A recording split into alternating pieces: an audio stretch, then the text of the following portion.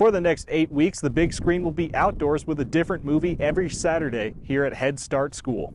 Missoula residents can grab their blankets and folding chairs to enjoy a nighttime outdoor movie put on by the North Missoula Community Development Corporation. The NMCDC puts on this event not only to entertain the community, but to encourage people living on the north side to get more involved in their neighborhood. If you're wanting to get involved with the work that the North Missoula Community Development Corporation is doing, this is kind of like the biggest opportunity to do that.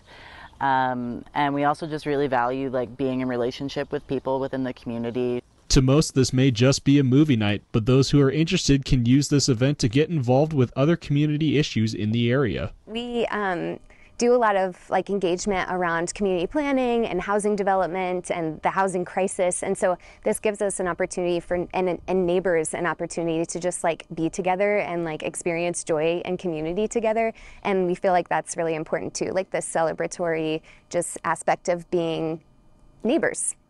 To hammer home this philosophy, Brittany elaborated on the unique way the NMCDC chooses to support its neighborhoods. Basically, we support and do programs to support the neighborhood in the way that it's not already being supported, and then in the way that neighbors ask us to.